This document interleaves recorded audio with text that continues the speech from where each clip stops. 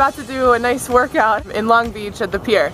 We got Vanessa here, Linan and Kurt, and we're gonna do 30 seconds. We're gonna start using just the type of stuff that we have around us. We're gonna use the benches to do jump ups, 30 seconds of these.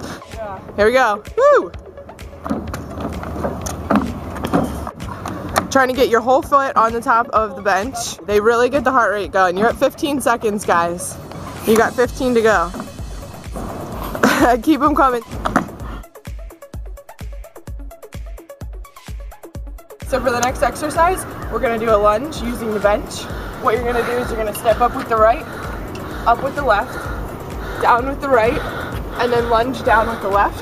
When you're in the lunge position, you wanna have a nice straight line from the sky to the ground. You don't wanna lean forward like this. You want it to be nice and straight. Another important thing to keep in mind is that you don't want your knee to go over your foot. What that would look like is kind of like that. And that could injure your knee. Back here, if you have to dig your foot back a little further just to get low, then that's great. We're gonna do about 30 of these. All right. Really like kick some butt. Okay, next exercise we're gonna do, because we kind of slowed down a little bit, we're gonna get our heart rate back up. Woo! We're gonna do a burpee. Everybody hates these, but they're amazing for you. So guys, what we're gonna do is you bend down, put your hands on the ground, throw your knees out behind you, like that, into almost a plank position, bring them back up, and then stand. If you want to make it a little bit more intense, when you stand up, you can jump to the top. That gives you a little extra arm. So show us how it's done. Show us a few.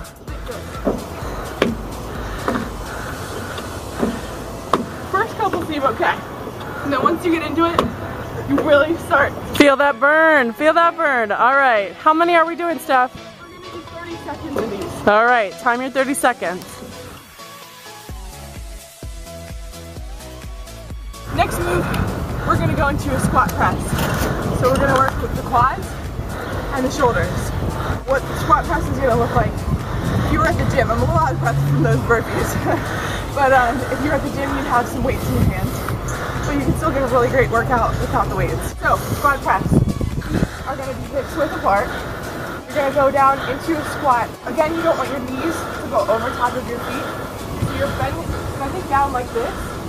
When you're doing it, the thing to think of is just push your butt back. It feels weird. I want all the weight to be in the front here. Now it's going to feel strange? Yeah, it's going to feel a little off, but the more you do, the better it gets. Okay, so squat's going to look like that. Yeah. And then when you get up, you press up like this. Okay. You want to bring your fists up to the top. You don't want them to smash, but you want them to get as close as possible. And then when you bring it down, you want to stop here. You don't want to go past your shoulders. So you're going to kind of hold it up here, squat down.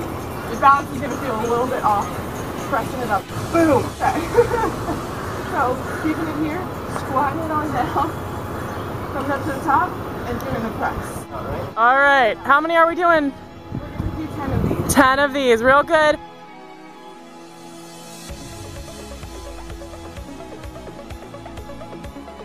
Okay, so at this point you should be really working up a sweat. What you're going to do is 3 sets of this.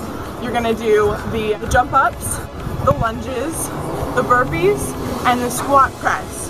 3 sets of those, doing the same counts as we used before. You should get a really good workout. What we did was, ahead of time, we had this nice beach area. We ran down and that was our warm-up. You should have a great leg workout by the end of this. Yeah. So good job and put in that work.